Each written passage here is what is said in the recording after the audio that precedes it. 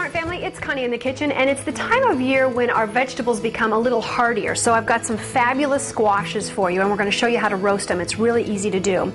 And there are all different kinds of varieties here. This one is called a delicate squash or a sweet potato squash, and it's called that because it's kind of a cross between a squash and a sweet potato. And then we just slice it and peel it, and that's a beautiful, beautiful squash. This one is the butternut squash, which is pretty common. Everybody knows about this one. And we'll peel this again, and then we're going to slice this.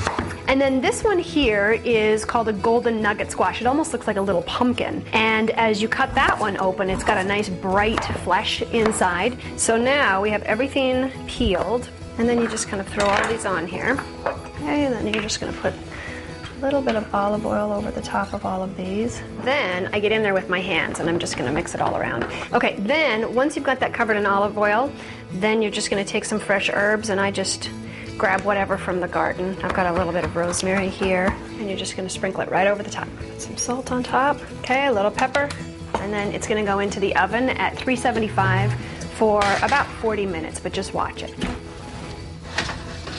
Just gonna scoop all of this into here. There we go. That's great. Really, really good. Great flavor, great texture.